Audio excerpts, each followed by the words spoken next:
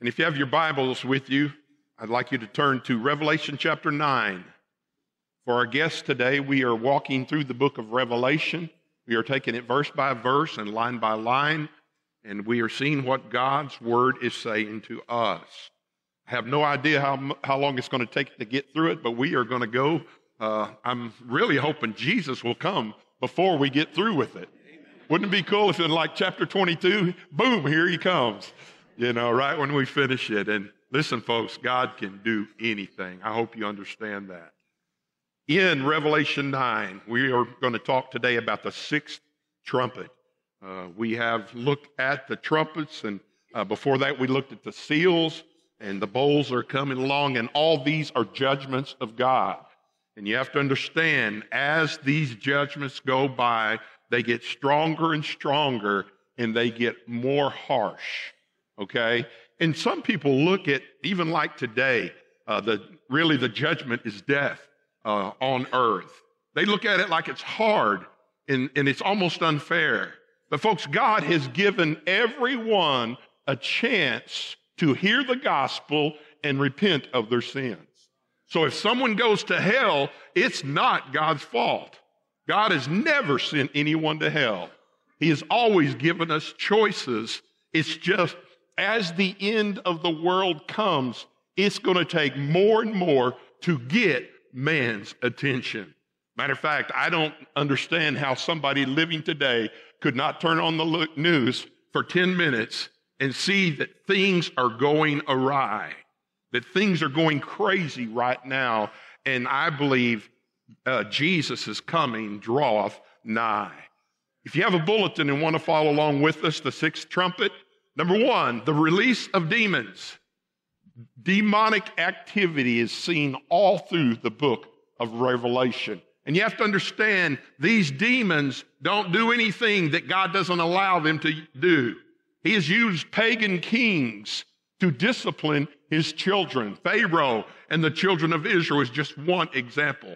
So don't be surprised towards the end of the time, and especially in the great tribulation time, these things are intense. Number two, the return of death. The return of death. Remember, in the fourth seal, 1/4 of the population died. And three, the reaction of defiance. And here's what defiance means to me. That means you are ignoring God, and you would even come to the place, and people have done that, where they shook their fist in the face of God and got even angrier. Folks, I got news for you. It does not pay to be angry with God. It doesn't. And one day, judgment is coming. One day, everyone will stand before God and give an account of their life to God. So in this scripture, I want you to see, and throughout all history, mankind has been influenced by two opposing forces. One is the domain of darkness, influenced by Satan and his demons. The other is light in the kingdom of God. Everyone must make their choice, and nobody is neutral. The big issue becomes eternity. One choice will lead you to spend an eternity in hell, while the right choice will result in you going to heaven and spending an eternity with God and Jesus. These divine judgments of the seals and trumpets should make people wake up to those two realities, but still many will choose to ignore God in the last days. Our job as Christians is to share the truth of Scripture with the lost in love and present the gospel and warn people of the times to come. Our text today shows us a severe demonic attack that brings death to many. May this sobering truth encourage us to be concerned about the souls of our family, our friends, and our work associates. So look at Revelation 9, verse 13. The release of demons. And remember, this is the sixth trumpet, the three woes. Last week, the first woe we covered, and this week is the second woe. Then the sixth angel sounded. All right? The sixth angel blew his trumpet, and I heard a voice from the four horns of the golden altar, which is before God. And when you hear a voice, you have to understand there are only two possibilities here. It's either one of the high-ranking angels or it's Jesus Christ himself. And I believe because Jesus broke the seal and because Jesus was orchestrating all this voice is Jesus telling this angel to blow its trumpet. And you notice here it says the four horns of the golden altar. And we spoke about that about 2 weeks ago. And it talked about, and we gave you a picture and a diagram of the temple. But the golden altar was the altar of incense. And we said that was where earlier in Revelation, the prayers of the saints were giving up to God. And so they were praying for mercy and praying for those who persecuted them and executed them. But you will see in these times of judgment, that all changes, all right? The mercy seat is where the presence of God is in the original temple, all right, in the Holy of the Holies. But this represents a time when mercy is done and judgment will come. And when you read this chapter or the rest of this chapter, you will see that God is not playing here. All right? It is serious stuff.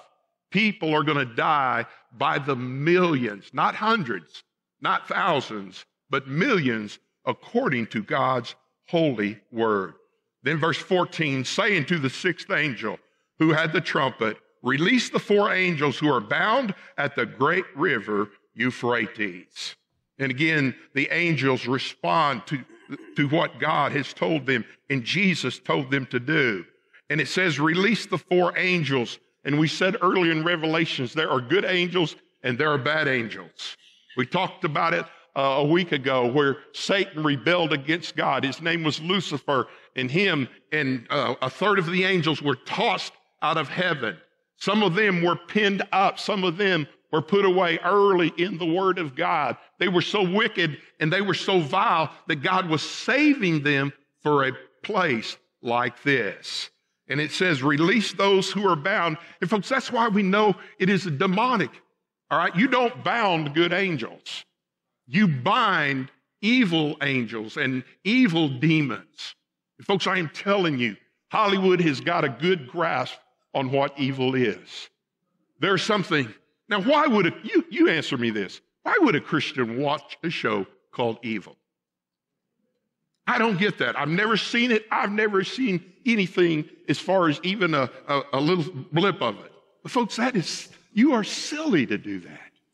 Evil is evil, folks. And that's what we need. We as Christians need to avoid evil. We are supposed to stay away from evil. And here, these angels are there at the river Euphrates. And folks, the river Euphrates is really, really known in the Middle East. Let me give you some information about this river. The Euphrates River is considered to be one of the greatest rivers in the Bible. It is a place where the four demons are released in our text. The Euphrates River is bordered by the Garden of Eden, Egypt, Israel, and the Persian Empire. Its source begins near Mount Ararat in Turkey and flows 1,700 miles into the Persian Gulf. It was there where Adam and Eve sinned, where Cain murdered his brother Abel, and where the Tower of Babel was built. The region near the Euphrates was a central location of three world powers that oppressed Israel: Assyria, Babylon, and Medo-Persia. It is the river over which the enemies of God will cross to engage in the battle of Armageddon. The city of Babylon will be rebuilt there, which we will cover that later, and it will be the headquarters of the Antichrist. So you see these demons being released from that place.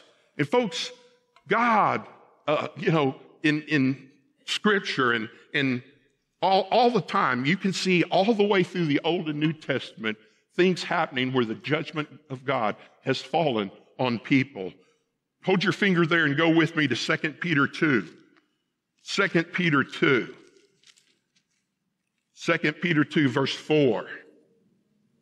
For if God did not spare the angels who had sinned, but cast them down to hell and delivered them into the chains of darkness to be reserved for judgment, and that's what I was talking about earlier, and did not spare the ancient world, but saved Noah, one of eight people, a preacher of righteousness, bringing in the flood on the world of the ungodly. If you go back to Genesis chapter 6, you will see where God literally says in the Bible, I regret that I even made man. Now, folks, that's harsh. But I mean, they were so wicked. They were so vile. Sin had become such a part of them that God says, I'm going to destroy. And we all know about the flood, and we know that the rainbow is a promise from God, a promise from God that that'll never happen again. But we know he destroyed all of mankind except 8 people. And then he says, and turning to the cities of Sodom and Gomorrah and to ashes, condemned them to destruction, making them an example to those who afterward would live ungodly. And we know what Sodom and Gomorrah was known for. Folks, the sin of homosexuality. And folks, it is wrong. The sin of homosexuality. Read the Word of God. Read Romans chapter 1. And God looked at this town, and I'm telling you, he literally destroyed it. Destroyed it. Look at verse 7. And delivered righteous Lot, who was oppressed by the filthy conduct of the wicked, for that righteous man dwelling among them tormented his righteous soul from day to day by seeing and hearing of their lawless deeds. And basically, that town, there were no rules. You know, it's kind of like the hippies of the 60s. All right? If it feels good, do it. Now, folks, that's ridiculous. It's kind of like, you know, just saying that, you know, whatever I think is right is right. Folks, we don't go by what man says. We go by what God says.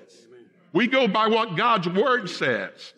And God just literally leveled this city because of sin. Then verse 9, then the Lord knows how to deliver the godly out of temptations and to reserve the unjust under punishment for the day of punishment.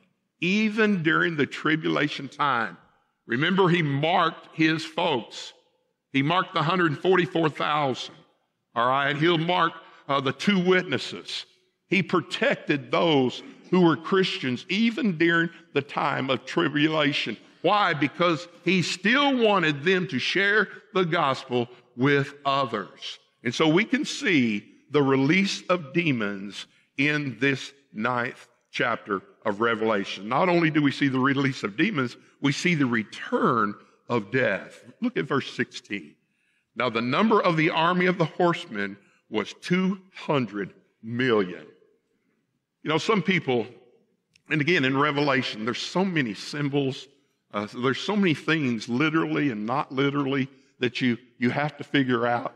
Some people say that this possibly could be China because they have enough. But you have to me it doesn't make sense, because even at that, folks, we're not talking about, you know, at the end times. We're not talking about the Battle of Armageddon here. That's later on down the road. And this is a worldwide issue, okay? Worldwide. So I believe it is speaking of those demons. These are these demonic forces. And think of the number, 200 million demonic forces. Then it says, I heard the number of them. This is John talking. And thus I saw the horses in the vision.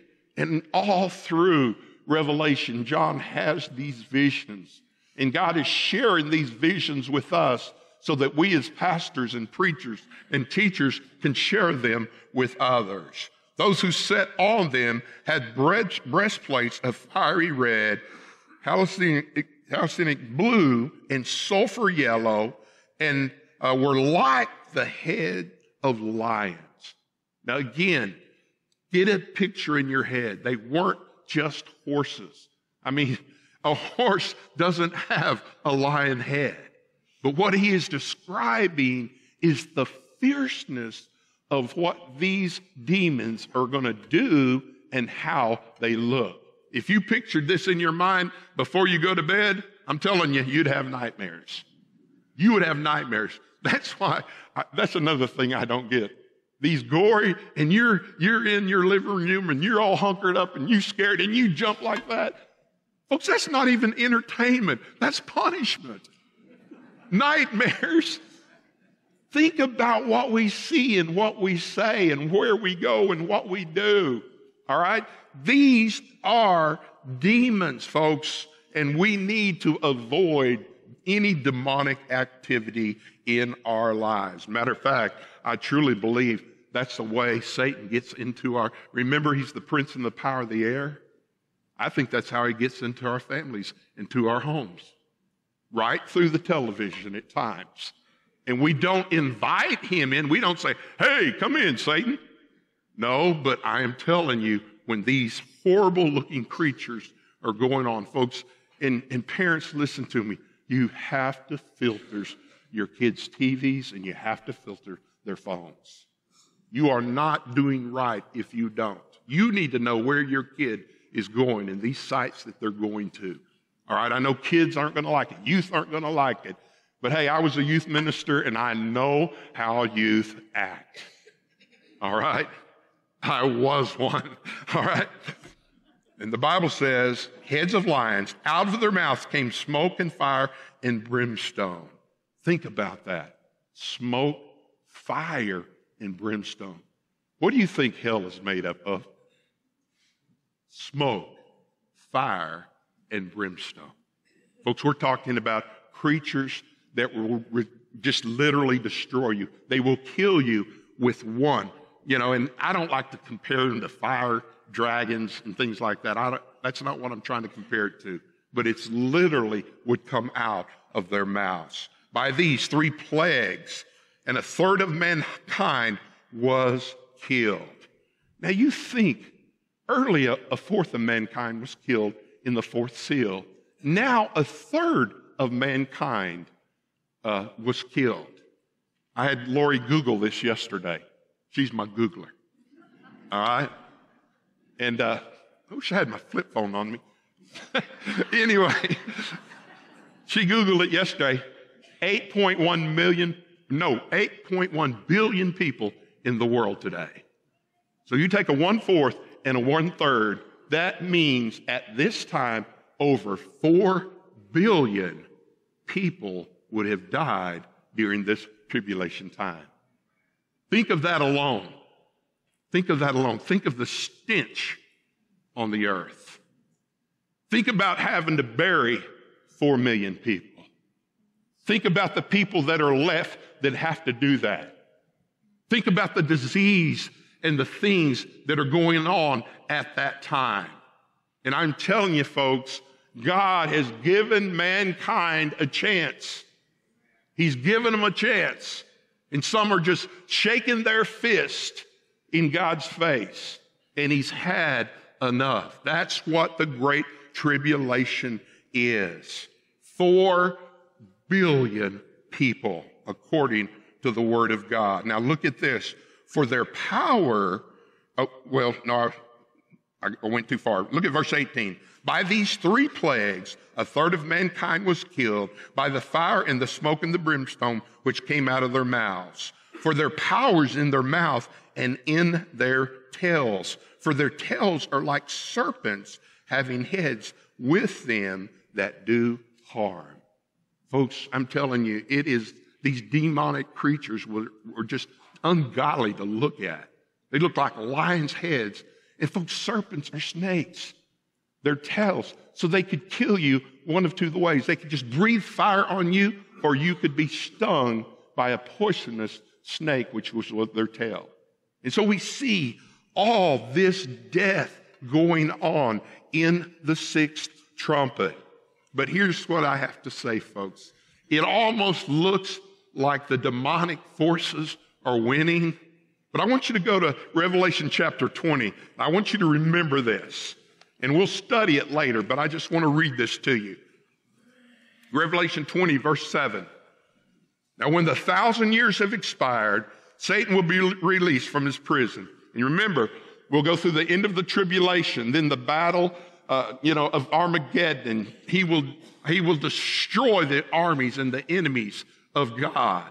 And then we will go into the millennial period for 1,000 years where he will pin up Satan and all his devils and demons. And there will be literally peace in Jerusalem. And he will rule from the city of David. So when the 1,000 years have expired, Satan will be released from his prison and will go out to deceive the nations which are in the four corners of the earth, Gog and Magog, to gather them together in battle, whose number is as the sand of the sea. And they went upon the breadth of the earth and surrounded the camp of the saints and the beloved city. And fire came down from God out of heaven and devoured them. The devil who deceived them was cast into the lake of fire and brimstone, where the beast and the false prophets are. And they will be tormented day and night and forever and ever. Amen. Folks, I'm telling you, when that battle of Armageddon begins, we will come back with Jesus, and that is the second coming. The rapture of the church is the next thing on God's prophetic calendar. And once we are raptured out of here as Christians, I am telling you, the tribulation begins, the first half, and then the great tribulation will go. And then at the end, this is what he's talking about. He is talking about where Satan is crushed. Okay, he is crushed in the battle of Armageddon, and he will be thrown into hell forever and ever and ever. And folks, the thing you have to understand is Satan's always going to be around here on earth. Here on earth. What would, you just look at some of the things Satan is doing. Shootings, mass shootings have escalated by an unbelievable manner. Just the first 3 days or 4 days of school here in Fort Smith, we had two different guns, and a knife confiscated. Kids bringing these weapons to school. And folks, all that is demonically inspired. And we have to realize that, yes, we may lose a battle of two right now, but we will win. God will win. God is going to come and make things right. He's going to come and he's going to take care of us. We will be riding with him in victory, folks. There is victory in Jesus. Amen. So we see the release of demons. We see the return of death. And then we see the reaction of defiance. The reaction of defiance. Look at verse 20. But the rest of mankind who were not killed by these plagues did not repent of the works of their hands, that they should not worship demons and idols of gold, silver, brass, and stone, and wood, which can neither see nor hear nor walk. So what is Revelation saying? Even in seeing this mass destruction in the form of death, there's still going to be sinners here that wasn't killed, that just still says, I don't care what God says. I don't care how many people die. I am not trusting in God. I don't believe in God. All right, I may die while I'm doing this, but they are rejecting Jesus Christ as their Lord and Savior. There's two reasons people tell me that they have trouble witnessing.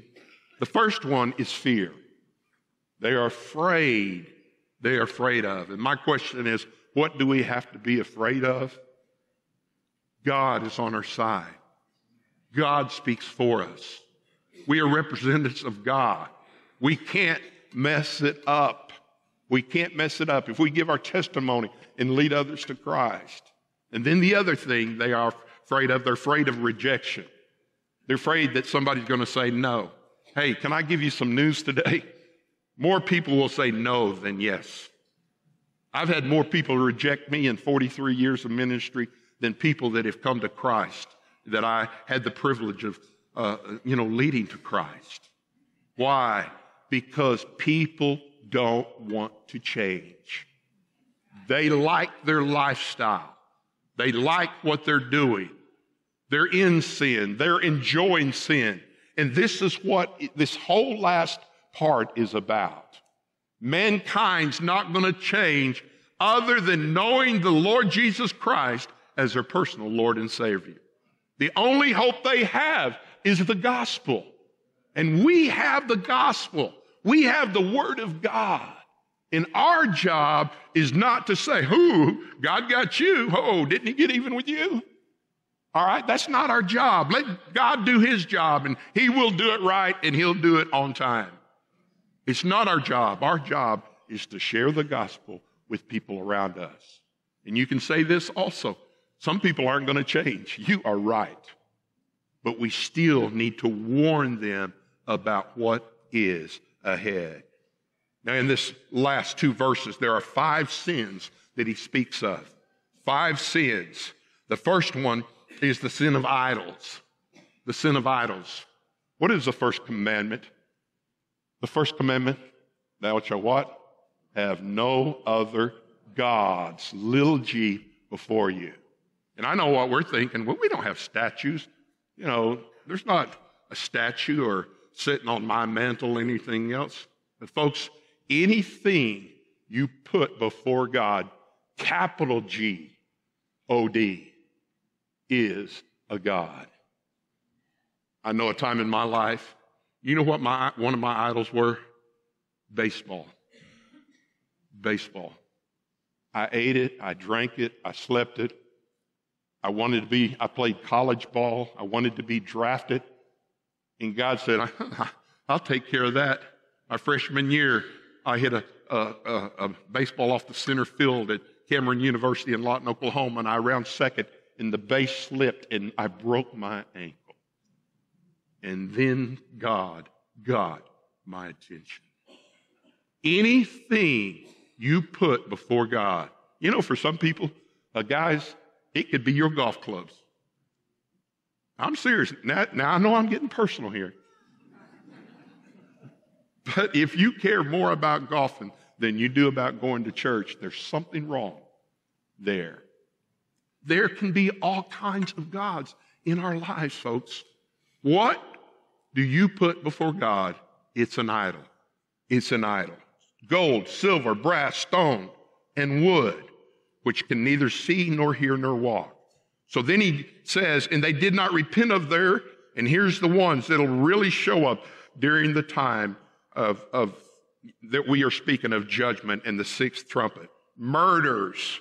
Folks, I am telling you, it is happening every day. People are killing people for no reason.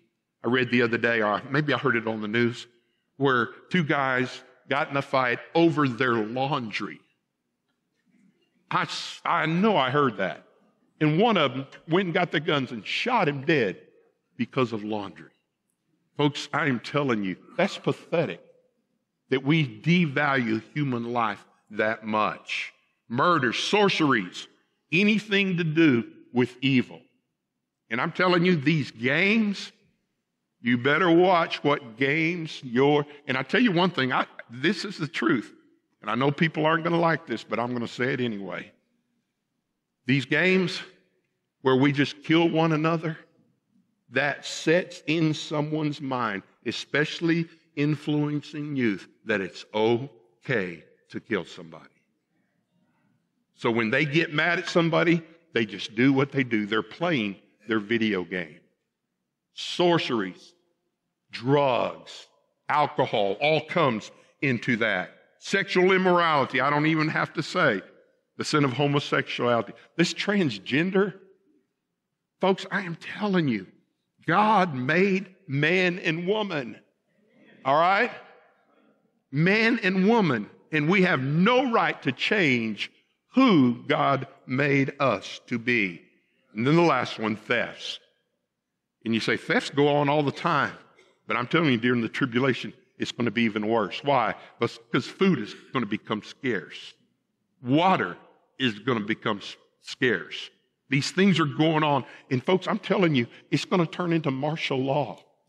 You're going to see things that you have never seen before and never heard of before. And that's what he is saying here. He's just saying, man, as these fifth and sixth and seventh trumpet goes on, God is saying enough is enough. And God needs the church to be the church. Look with me to James. James chapter 4. James 4, verse 4. And this is James speaking to the people at that church. You adulterers and adulteresses. We don't have to guess about what that is. Folks, this ruins families. This ruins lives. Adultery and adulteresses. Do you not know that friendship with the world is enmity with God? Whoever therefore wants to be a friend of the world makes himself an enemy of God. I want to make a spiritual comparison. Yes, adulterers and adulteresses. It is totally wrong. It wrecks families. It destroys trust. But do you know what? I believe you can also say this to our relationship with God. We have cheated on God. We have done things blatantly knowing that it is not right what we are doing, but we do it anyway. Folks, we need to understand we are the light. People watch everything we do. People watch everything we say. People watch where we go, and people watch how we react. And there are Christians even today that are cheating on God. Verse 5, or do you think that Scripture says in vain, the Spirit who dwells in us yearns jealously? Folks, the Old Testament especially talks about a jealous God. He don't want us cheating on him. He wants us to be number one in his life. Verse 6, but he gives more grace. Therefore he says, and there's three sins that I believe that we as Christians battle every day of our lives. Number one is the sin of pride. Look at this. God resists the proud, but he gives grace to the humble.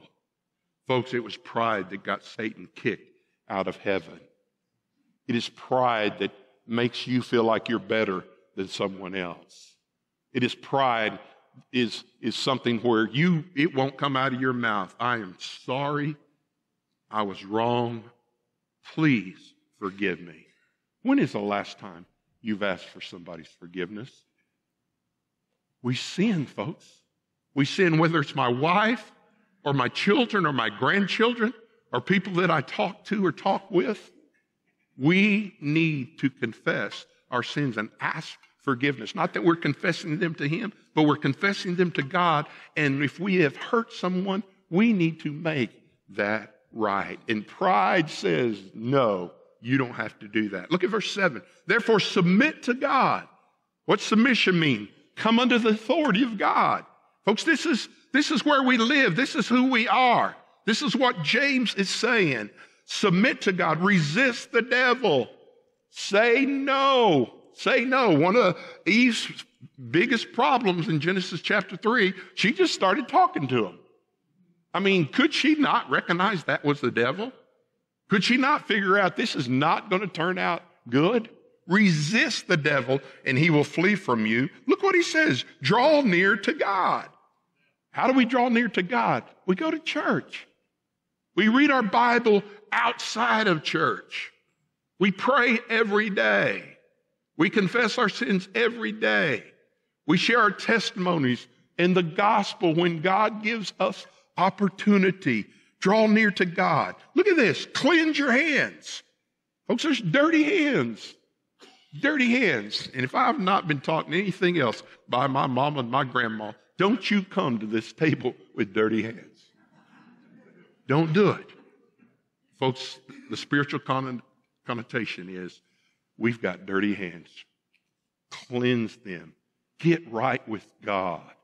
Put God first and foremost in your life. Cleanse your hands, you sinners, and purify your hearts.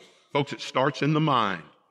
And when that seed is planted in our mind, if we don't get rid of that seed of sin and that seed of temptation, we are going to sin. Purify your hearts, you double-minded. And it's not that we got two minds. It's that we think two different ways depending on the situation. There are times when I'm a good Christian. And then there's other times that I'm just thinking, and I'm talking to myself, you idiot. You are a moron. Why did you say that? Why are you doing this again? Lament and mourn and weep. Folks, we should weep over our sin. I think we should weep over our country, folks. When I think of growing up 50-something years ago, and the way it was then and the way it's now, it breaks my heart. Let your laughter be turned into mourning and your joy into gloom. Humble yourselves in the sight of the Lord, and He will lift you up. Well, folks, humbleness is what God is looking for. The three sins is pride. The second sin is self-reliance. Now, you say God's first in your life, but you live like you are your own boss. There's a song, and you will know what this song says, and you will know who sang it. I did it my way. And guess what he did? He died. Okay? You can't do it your way and live for Christ. In the third sin, I'm telling you, this is just sin, entitlement. Entitlement. Let me say something. God owes you nothing. If you have salvation, if He has offered you forgiveness of all your sin, He owes you nothing. We're living in His world. We're breathing His air. We're eating His food. He gives us our salary. He gives us our homes. He does these things. He doesn't owe you anything. But when we think of the spiritual side of things, He gives us everything. Folks, I'm telling you, this world is getting worse and worse and worse. And what we need more than anything else is a huge dose of Jesus. And Christians that'll walk every day saying, I don't care who I offend. I don't care what you think about me. I don't care if you judge me. I'm going to live according to the Word of God. And I'm going to obey God in everything I do. And folks, I'm telling you, during the tribulation time, it will literally cost you your life if you do that.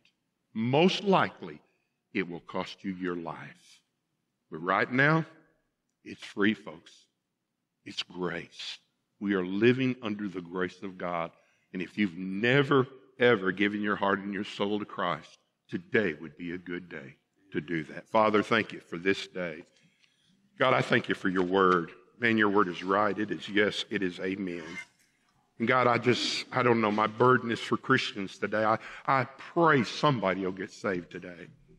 But my burden is for Christians today. We look like the world. We act like the world. We talk like the world. God, we're supposed to be in the world, but not of the world. So God, I pray that you would just convict our hearts. God, I pray that we would just repent of the sin of pride, the sin of entitlement. And God, I pray that you would just convict our hearts with these things and the things that your word says. And God, self-reliance. We can't do everything. I can do all things through Christ that strengthens me. So God, this is your invitation. This is your time. We love you. We praise you. We thank you for what you're doing. God, this is your church. This is your spirit. So God, would you speak to us? And God, when you speak, I pray we would say, God, I hear. God, I hear. And with your help, I'm going to change. God, change our hearts. Change our minds. Change our words. And change our actions. In Jesus' name we pray. Amen. Amen. If God has spoken to you anyway, if you need to come for baptism, If you need to come for church membership, whatever you need to do, you come as you stand to your feet.